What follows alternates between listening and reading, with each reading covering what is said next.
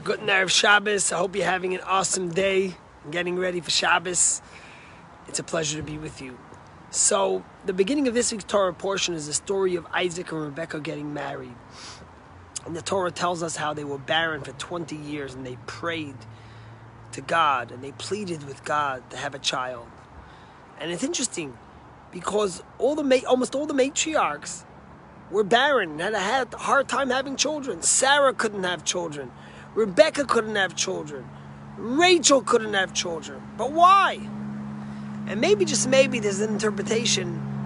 Some of the commentaries speak about this, and it's so beautiful, that sometimes the things that come naturally, we take for granted.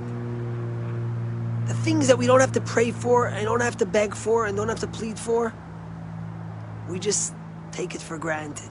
It's like someone who has a health scare, and they're sick, and people pray for them all over the world, and suddenly they have a speedy recovery. They have a renewed appreciation of the life, of the gifts of getting up every morning, of breathing, of being able to stand up and walk and talk. But sometimes, when we don't have to pray for it, when things come naturally, we just take it for granted. You know, I think of myself, I was married, within a year we were blessed with a child, and today we have 10 children. But the matriarchs, they had to pray and plead for each child. And maybe, just maybe, because they plead so much for their children, and because they begged so much for it, that they never took them for granted. And they inherited and instilled within, we inherited and were instilled with by our patriarchs and matriarchs to appreciate the gift of life, the gift of children, and to always nurture it and never take it for granted. The rabbis tell us that God wants and desires the prayers of the righteous so he can answer them and give them what they need, and that they should be able to appreciate the gifts.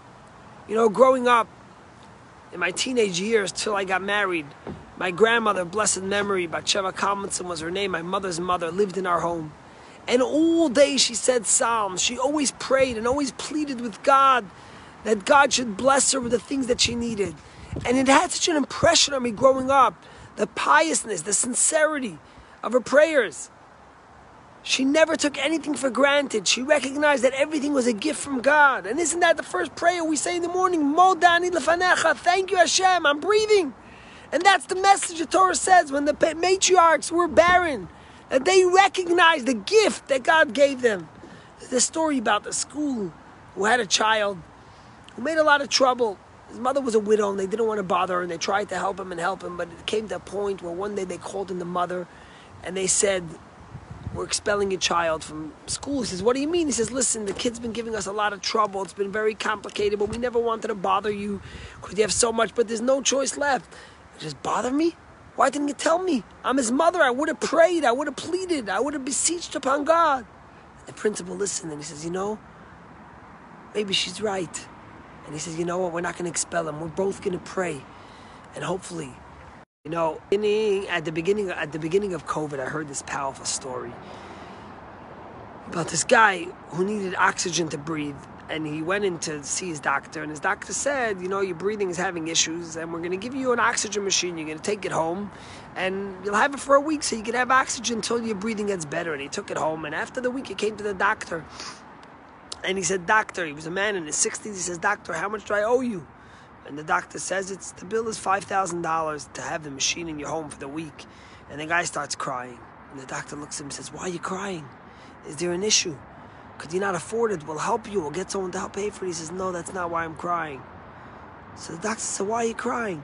He says, I just recognized I'm 60-something odd years old. And if I owe you $5,000 for 1 week of a machine to help me breathe, what do I owe the Almighty for 60-plus years of being able to breathe fresh air and live in this world? Suddenly, because of his crisis, he recognized to appreciate the gifts that we take for granted. So let us learn from our matriarchs who had to pray and plead to have children. And because of that, they never took children for granted. And we shouldn't take the blessings in our life. We're coming to Thanksgiving soon, and we should be able to pray and connect to God and recognize that everything is a gift. May it be a beautiful, peaceful, healthy, and warm Shabbos. God bless you, and see you tomorrow in Shul.